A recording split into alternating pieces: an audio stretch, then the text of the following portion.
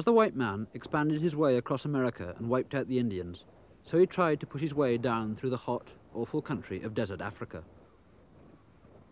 In 1880, the French decided that they wanted to build a railway 2,000 miles across the Sahara Desert down through the country of the Tuareg, the local natives. One day, the natives found an armed column marching down into their homeland. It was Colonel Flatters, trying to reconnoitre a route for the white man's railway with 105 men and 25,000 bullets. The Tuareg offered to guide him and took him deeper and deeper into the desert. There, they poisoned his water supply and poisoned his dates, persuaded him to split up his men and, when they had him alone, they killed him. Struggling back, his men became so desperate for food that they ended up eating each other. As a result, for 20 years no European dared set foot in Tuareg country. The myth was born of the blue-veiled warriors of the desert, the bad man of many a midnight movie.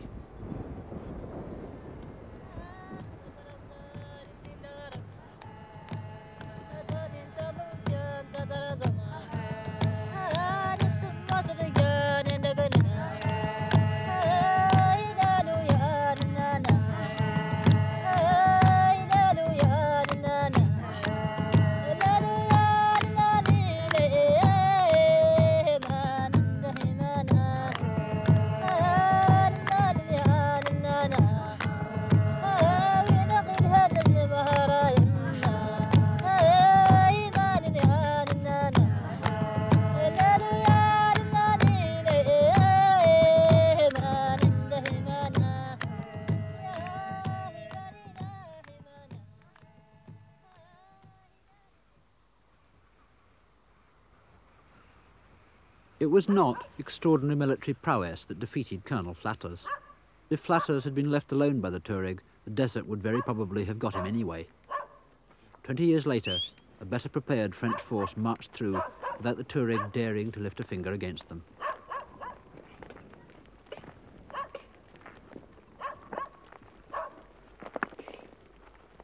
Protected by the French, the Tuareg became camel caravanners, and for 50 years their way of life changed hardly at all.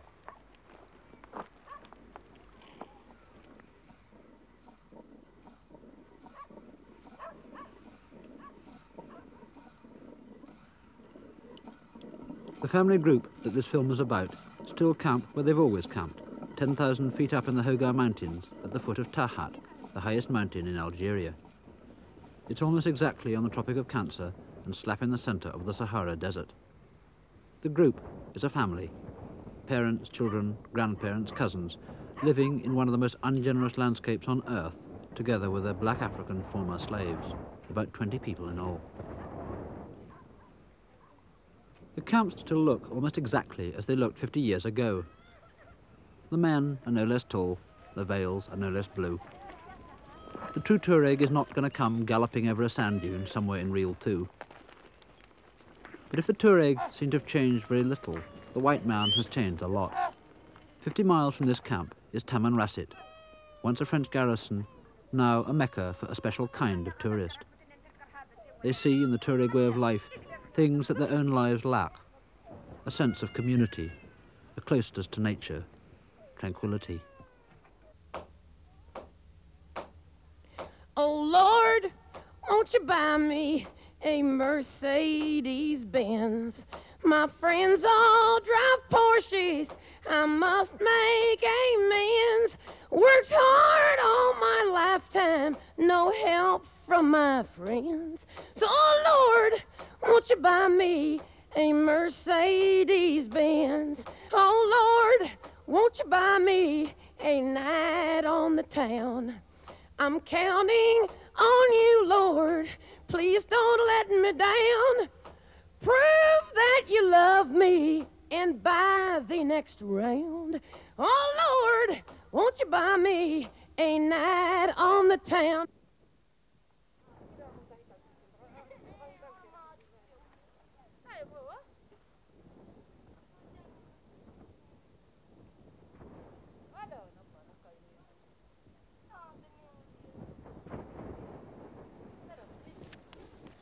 The changing pattern of Tuareg life has been studied by an anthropologist, Keenan. I've been studying these people now for about 7 years, and in a camp like Sidi Mohammed's here, things still look much the same as they did 50-odd years ago. But in fact, the whole economic basis has changed. The environment in which the Tuareg live offers them very little. There's pasture for the goats, but they've always had to bring in, from outside of the area, most of their basic food products: millet, wheat, and dates. The economic system that developed to keep these camps supplied with grain, it involved a form of slavery. It also involved the exploitation of the black gardeners. This system was tolerated by the French. But in 1962, with the new Algerian government, they said no. We're not tolerating this, we won't have it. And since that time, since 1962, the whole economic basis of these people, of these camps, has more or less collapsed.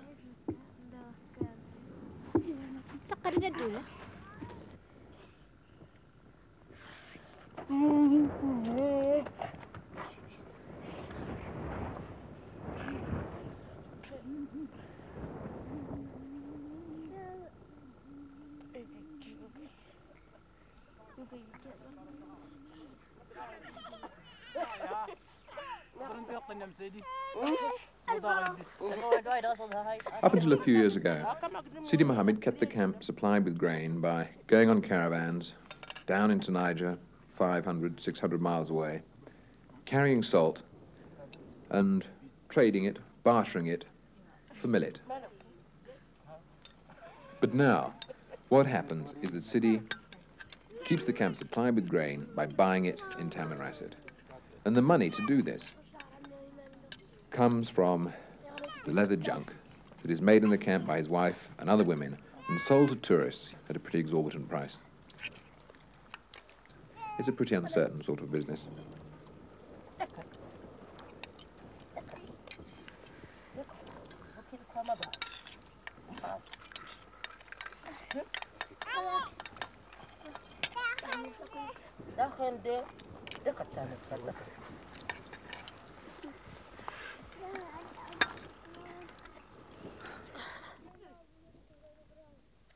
Every morning while we were there, Tahat used to go out from Sidi Mohammed's camp to get what little milk she could from the goats.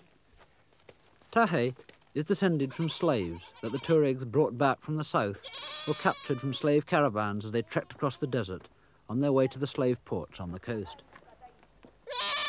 Since Algerian independence in '62, the slaves have been free. Most of them have left the camps to work in the gardens or on the road, but some of the women have stayed, living as they always have done. It was hard enough for us to try and talk to them at all, but to try and talk to them about things in our kind of concepts, like slavery and freedom, is hopeless. They see things in terms of practical and economic reality. Where could I go to? Who would look after me? Who would feed me?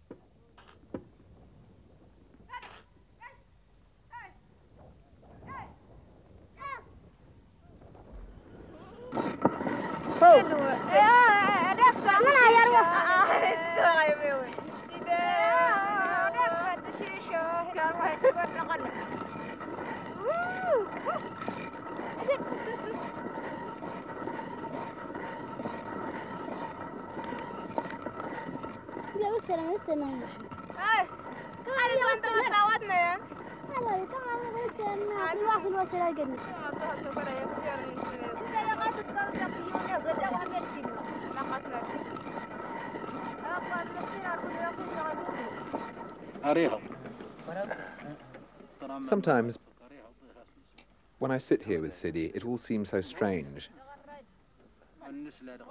We know that this way of life is rapidly disappearing. That's why we've been given the money to make this film. To put it crudely, to sit and look at the last, perhaps, traces of nomadic life in this region. But Sidi doesn't see it that way. He sees it in terms of a day-to-day problem of how he can get grain up from Tamanrasset, how he can provide for his family next month. He certainly has no conception of this way of life coming to an end.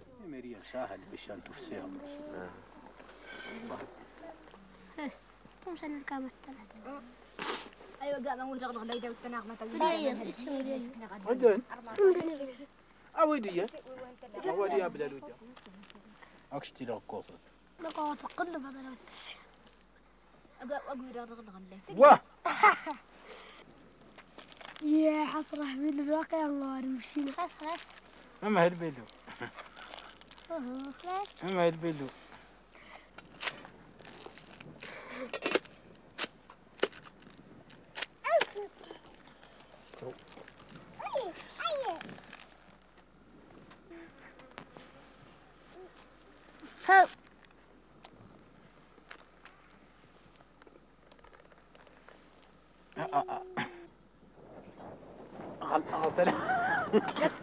شك طف شك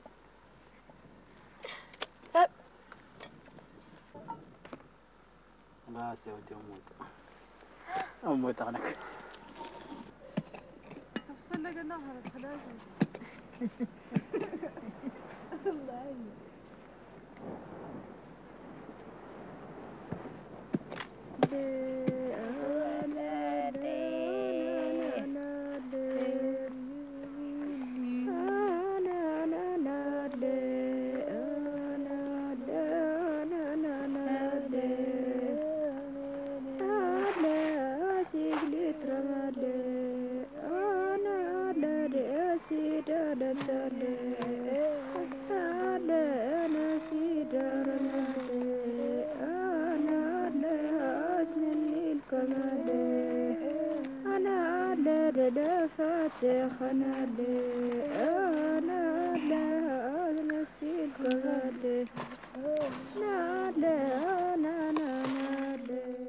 We have this notion of the Tuareg being great warriors.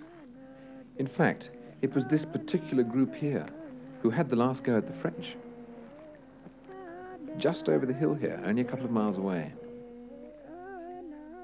And Takawelt, the old slave, she can remember the details of it. She laughs at how she remembers the stragglers, the French stragglers who walked over the hills here and had to eat tahale, that's a herb, like a camel. But what really happened? The French column was more or less wiped out. About 20 of them were killed. The Tuareg lost 8 to 10 men. But what were we doing? It was 1917. At the Somme, at Verdun, we were dying like flies.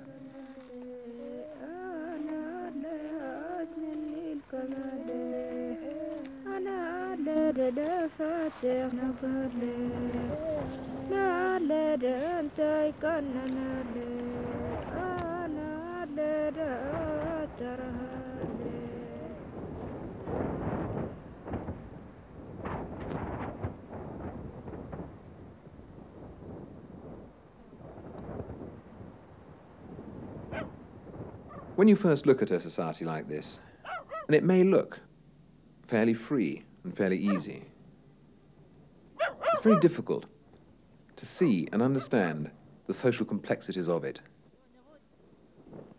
Take, for example, when a visitor drops in. He may be related to you in more than one way, by blood and by marriage.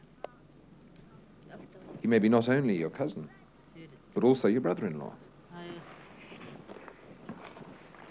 Now, the behavior with relationships is fairly institutionalized. It's formal. For example, with a cousin, one normally holds a relationship that involves quite a bit of joking. On the other hand, with a brother-in-law, behavior is expected to show a certain degree of respect, formality. So, if you are a blood cousin and a brother-in-law at the same time, which form of behavior are you going to adopt?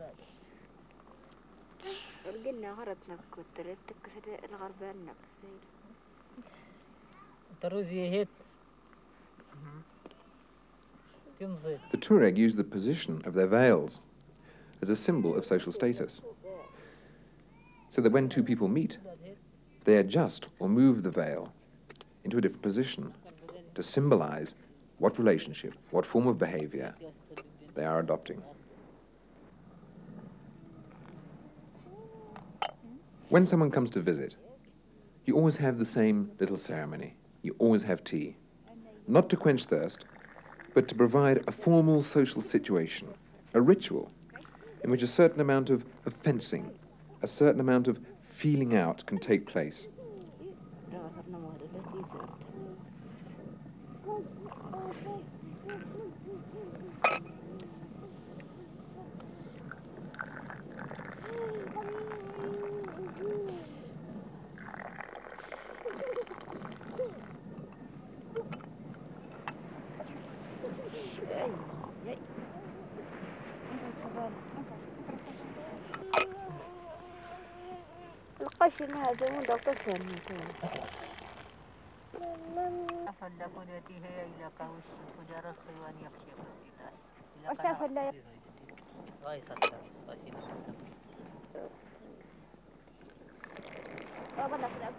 Dilo.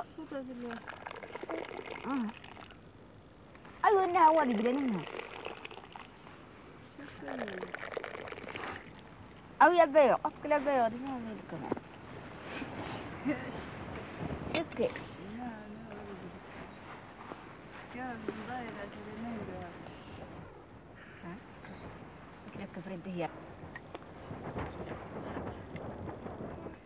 The actual tea-making ceremony itself is a highly ritualized process. It is always done by a man. There are always 3 glasses, never 2, never 4. And into the 3rd glass, a certain herb is always added to ward off the kelasuf, the evil spirits.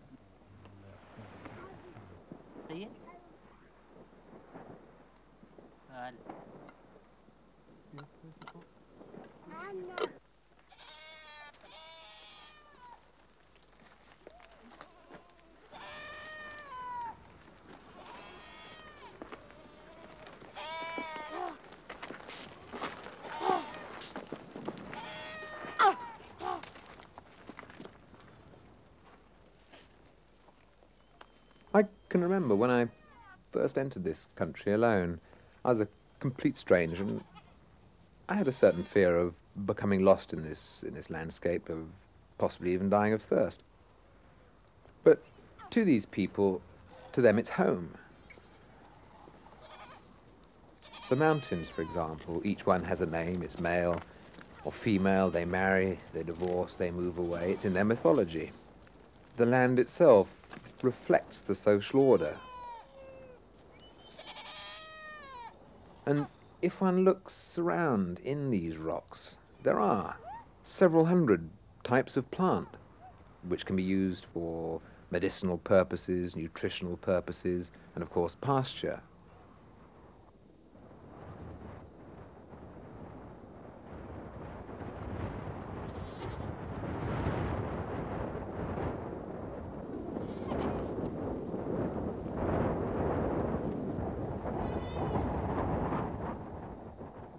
Every 2 or 3 days, the goat herds are taken down to the water holes to drink. But the Tuareg rarely drink this surface water. They dig holes or wells in the valley floor, partly because it's cleaner, but also there's the fear of the kelasuf, the evil spirits that live in the water holes.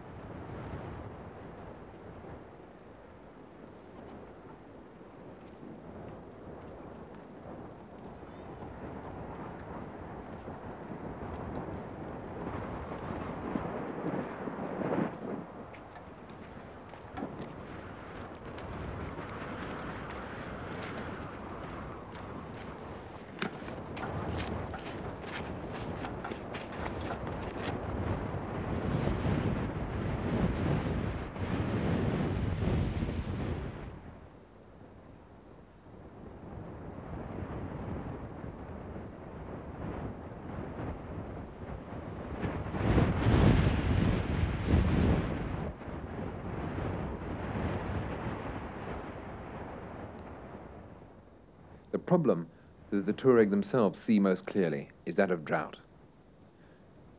For 10 years, there has been increasing drought, and for the last 2 years, there's been no rainfall whatsoever.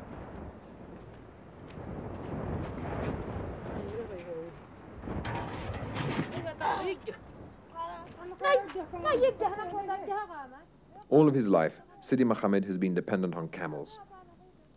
He's used camels on his successive caravans, 500 miles south to Niger, to bring back millet for the camp. But this year alone, through drought, he has lost all 17 camels that he owned.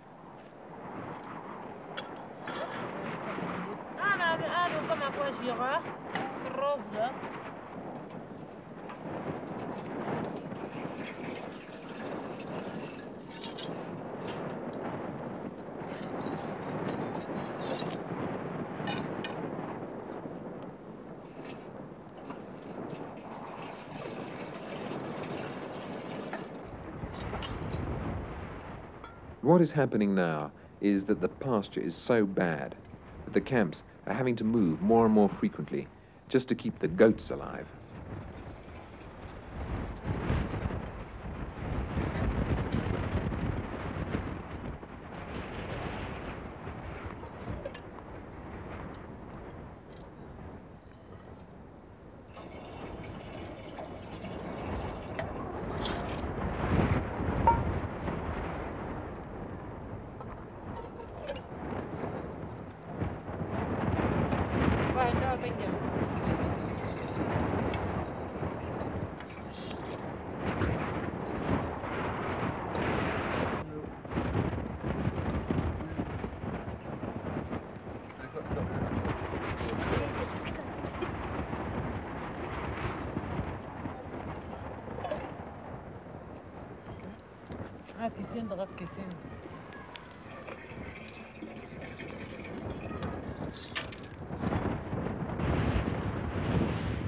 Of course, in the past there was drought. This is no new thing to the Tuareg.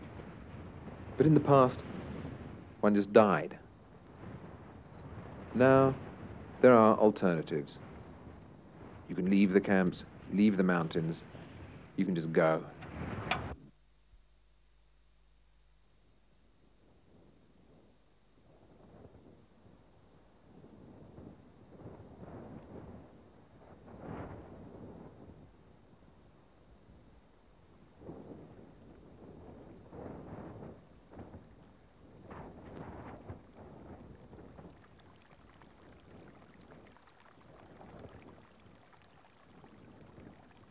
As you come down out of the mountains into the valleys, some soil begins, irrigated by man-made ponds and channels.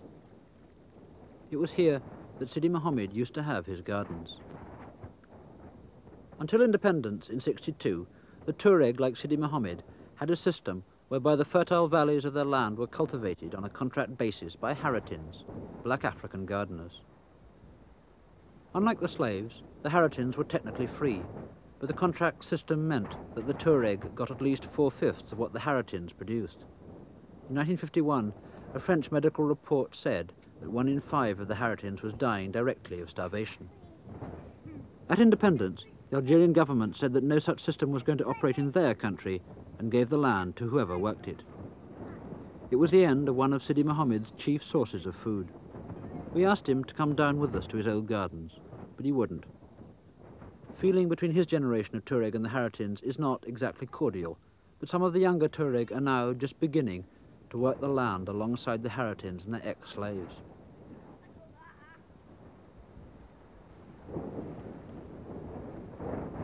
The young Tuareg who took us to the camp, Sidi Mohammed's cousin, El Wafi, has more or less left the hills, and now he has a house in the village where Sidi Mohammed used to have his garden.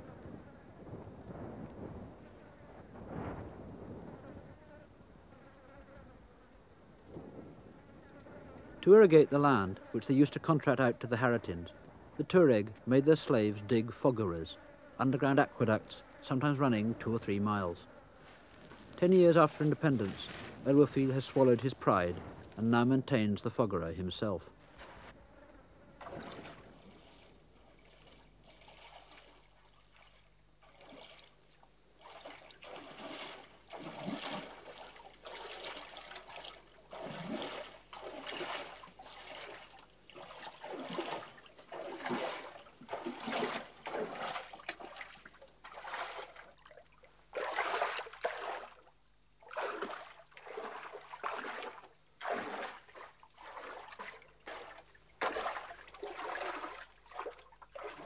When I first came here, just after independence, it looked as if the Tuareg might have tried some sort of revolt against the changes that were being made.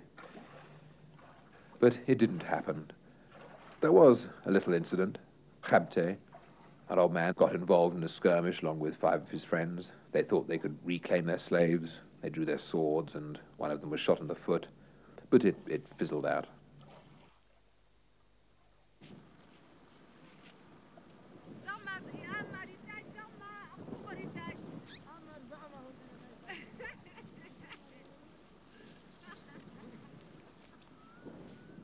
For someone like Sidi Mohammed, it would be quite inconceivable for him to work in the fogaras or in the gardens like this.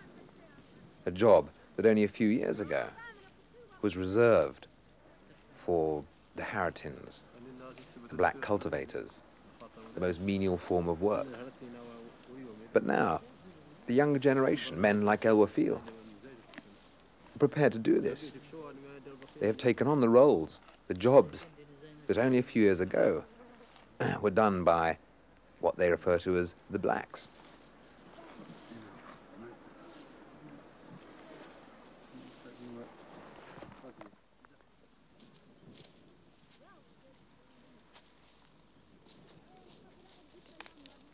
But even though the cultivation of gardens is a tremendous change in attitude for Tuaregs such as El Wafil, he himself realizes that in economic terms, the garden is not enough to support his family, and he spends much of his time looking for means, opportunities to earn a bit of money, such as by working as a guide with tourists or joining a labor gang in Tamanrasset.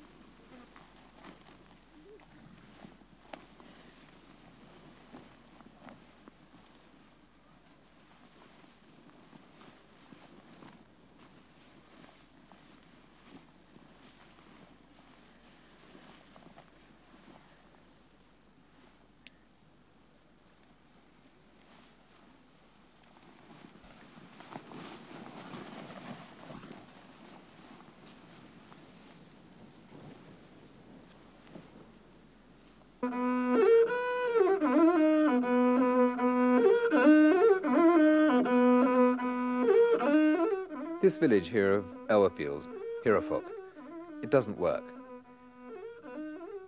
There's a brand new pump, it doesn't operate. There's the cooperative land with an irrigation channel, it's dry. There's a schoolhouse, it hasn't seen a teacher for 2 years. And when one asks El Wafil why these things don't work, he merely says, oh, it's the government's fault. But it's not the government's fault. One can't expect these people to move out of their traditional way of life in the mountain camps just like that and fit in with a completely new social and political organizational structure which a cooperative system demands.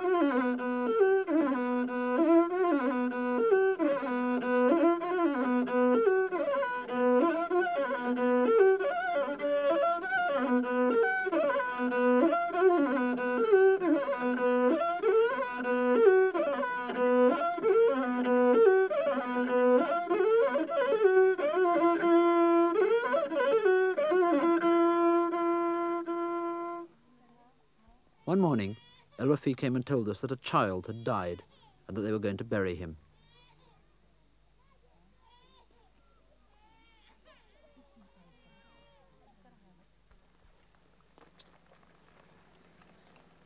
The longer I've stayed with these people, the more I realize that one is not one of them.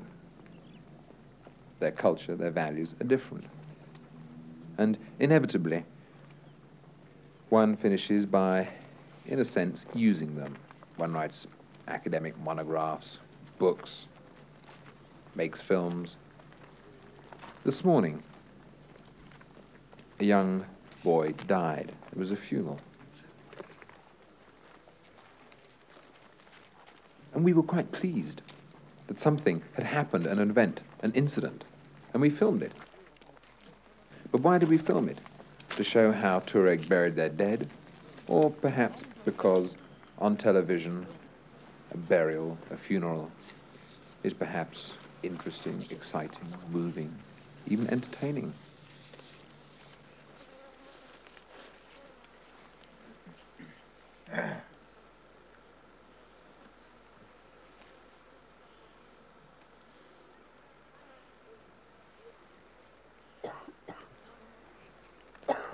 الله أكبر الله أكبر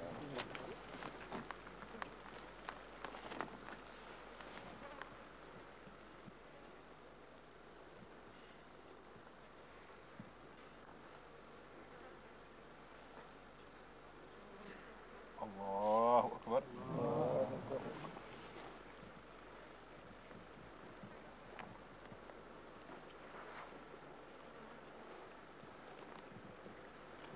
الله أكبر الله أكبر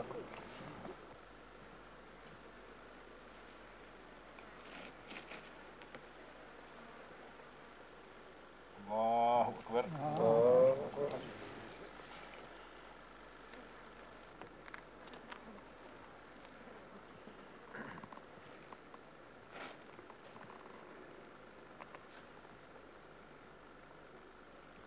السلام عليكم. السلام عليكم.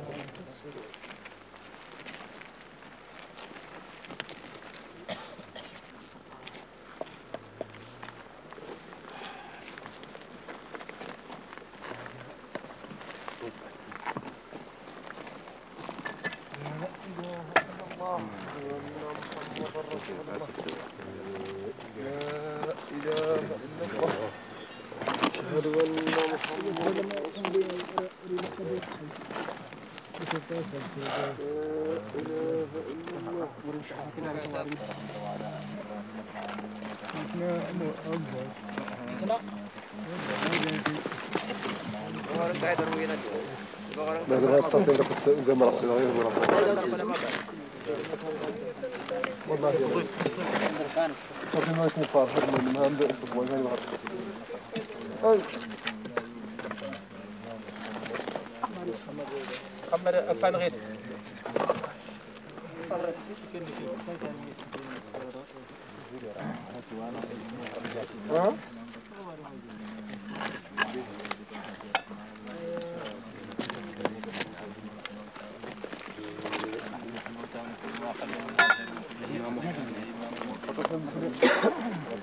مروانة سنتاب لا لا لا لا لا بس بيشي لا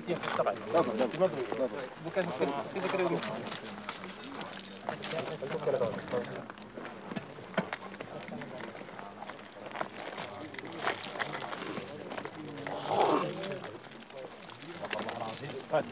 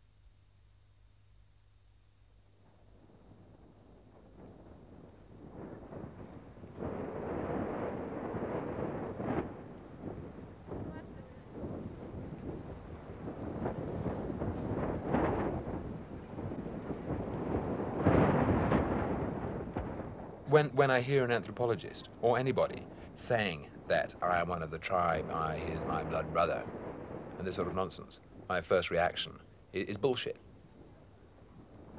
It's when you don't understand their values and beliefs and you see them in their material way of life, cooking their bread in the ground, things that we in our civilized life sometimes envy, the peace and the quiet. But it looks very simple, it looks very nice, it looks very pretty. What are they doing when they're sitting around? They're meditating, they're contemplating problems. Problems which to you and I, we probably haven't even considered. Where to get water from, where to get pasture, whether to go into Tamanrasset if they can get transport with the possibility of buying tuppence halfpenny's worth of dried tomatoes or something.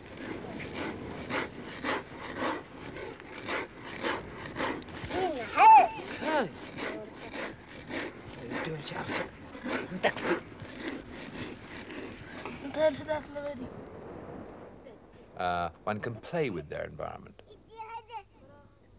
But, I mean, could you and I do it forever?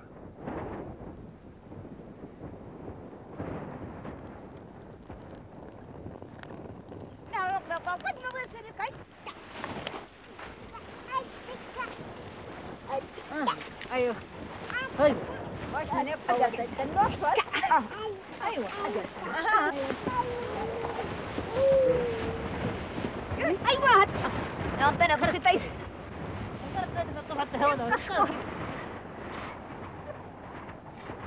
انا ضغط الصاد افرد لا صوت امولات هاي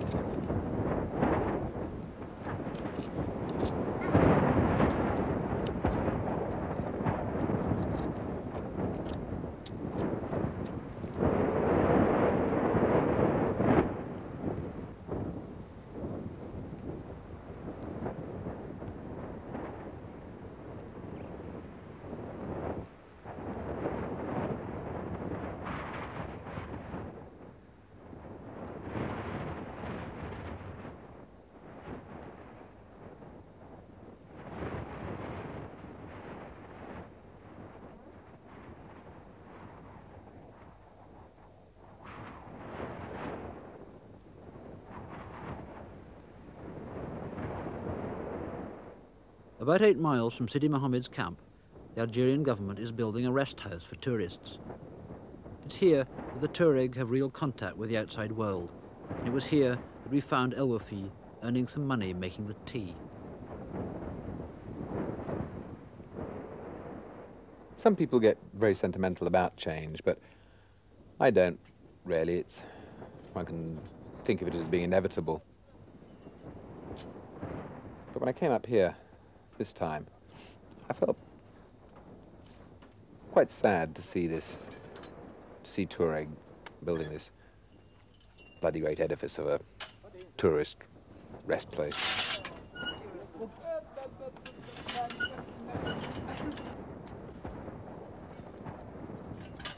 These people were the great warlords of the Sahara, and when they enter our civilization through this building, they enter it as navvies.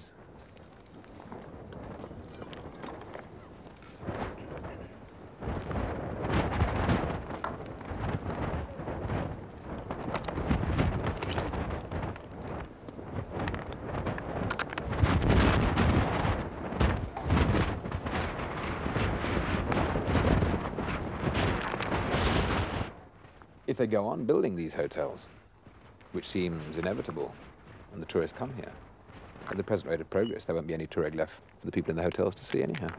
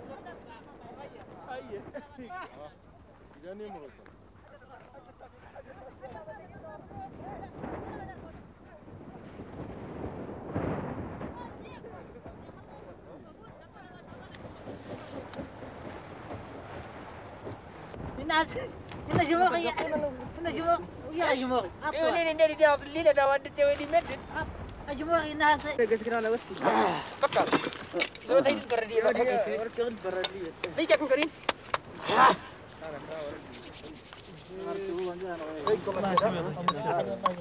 انا هي تغيير متشايده هاي احمد كسير هذا انا من هنا جدا من هنا كلها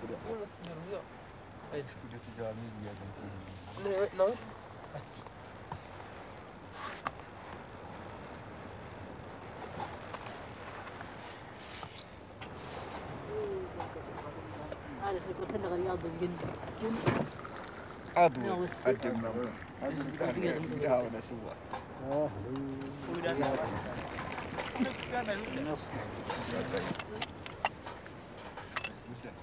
يكن لا تعطيه يا الموتر ولي يضع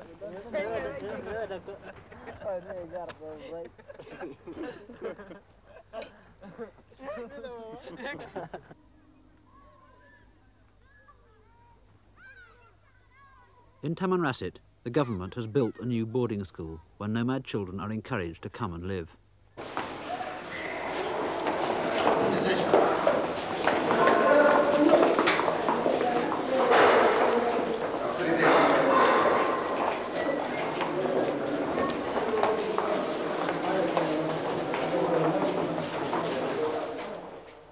Many parents think of this building almost as a hotel where their children will be well clothed, well fed. There's one less mouth to feed in the camp. But now there's a distinct change in attitude, and some parents can see the practical advantages.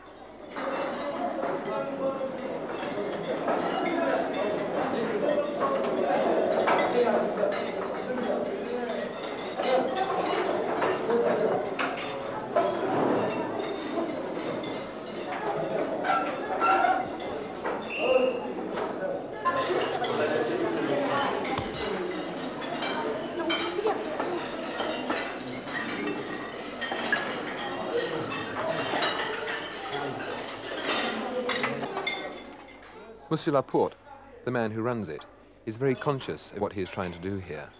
His attitude is that the Tuareg cannot escape the 20th century. What he is trying to do for these children is to give them the opportunity to learn how to cope with it. Laporte is very much aware of the problems facing 6-year-old boys who've left the camps for the first time, the fear they have, the shock on being confronted with double-tiered bunks, with showers, with radiators, taps, the glass in the windows, things they've never seen before.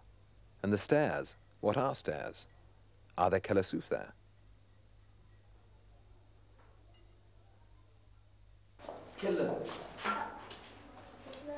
These children, on their very doorstep is the 20th century. They have to learn about trucks, pumps, irrigation, shops, money. نعم نعم يظهر أنها لذيذة. Elmerfield once said to me that he would like his children to come here for 5 years to learn French and Arabic and so on, so that they could get a better chance to earn money. But he also thinks that after that, one day they will return to the camp.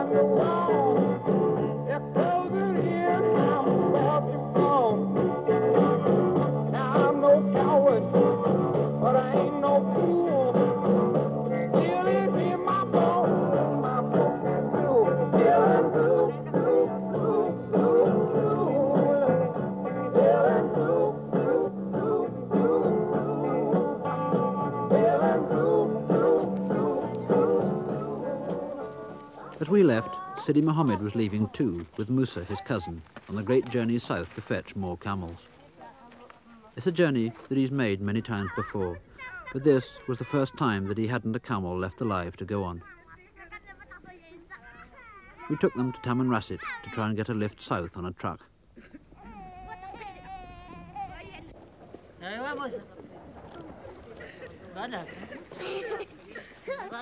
Sidi Mohammed and his generation were not uneducated.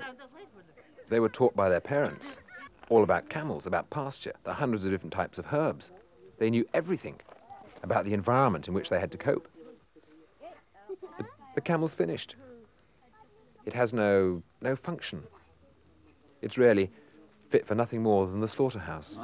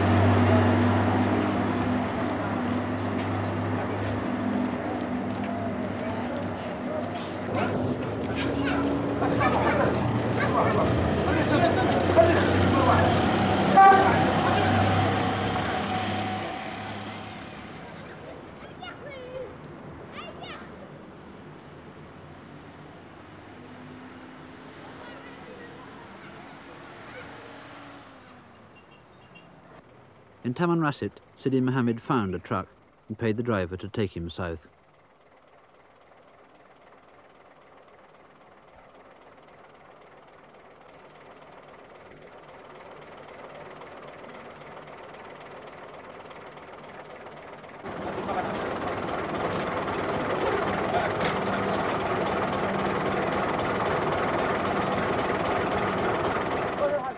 When he comes back with camels, what will be the economic, the financial gain? If the drought continues, the pasture remains as it is, they too will probably die like the 17 that he's already lost this year. But why does he go? It gives him a certain prestige. It's something that he's always done, and it's what he knows how to do.